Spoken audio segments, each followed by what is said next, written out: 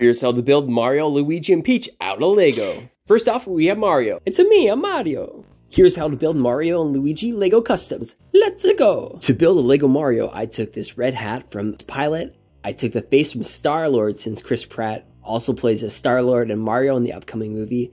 I took this black mustache from this lumberjack from Lego City. And then I took this Mickey Mouse torso and legs, which I think looks perfect for Mario. And to complete the Mario brothers, we're going to build Luigi, who we see is kidnapped in the trailer.